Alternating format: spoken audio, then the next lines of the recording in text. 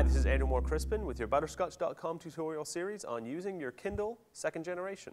Today we're going to take a look at navigating the Kindle Store and buying books. Now, as you can imagine, Kindle is very excited to have you buy books from the Kindle Store. So anytime you can get into the Kindle Store by just pressing the menu key. In this case, we're on the home page, so the menu we're presented with looks like this. If we were actually reading a book, it would look a little different, but we'd still see Shopping Kindle Store as the top item. So we'll click on that. Now you can see we can choose to browse by books. We can choose to browse newspapers, magazines. We can also look at Kindle bestsellers. We can read the Kindle Store blog, and we can also see some recommendations. This is Sean Carruthers' Kindle that we've borrowed for this tutorial series. We can see here some books that Kindle is recommending he might like based on previous purchases that he's made. Now all of this stuff, including reading the store blog, is entirely free. While data connection is made, you're not paying for that data connection. You only actually pay when you decide to purchase a book, and the price of connection is built into the price of the book. So we can choose to look at some books here.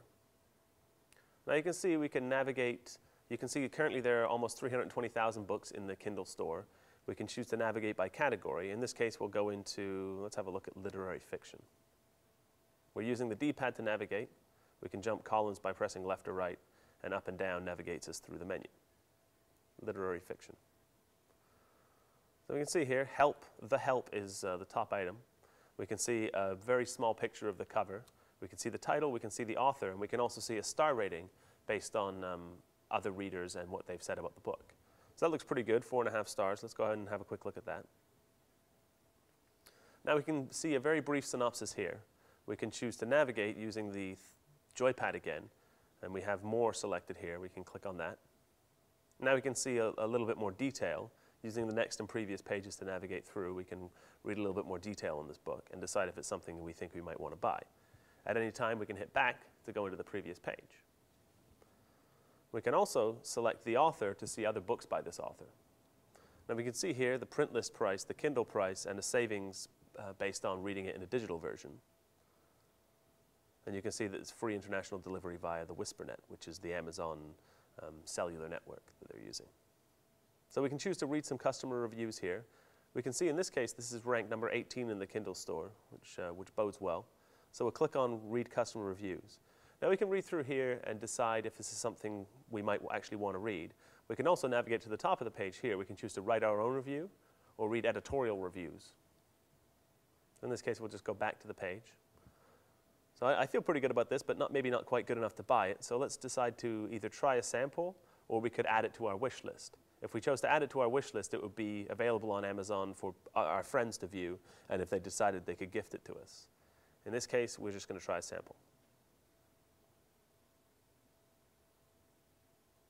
So now it's telling us that it's sending us our free sample, and as soon as it's finished downloading, we'll be able to see it on our home screen.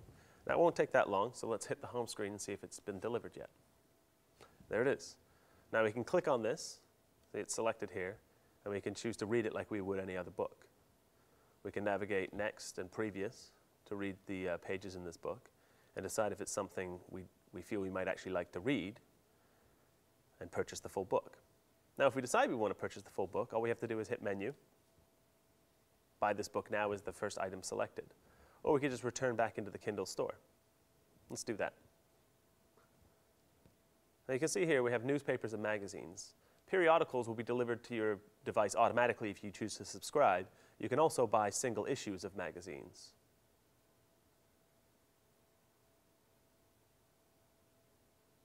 So we can see here some of the more popular ones that we could choose.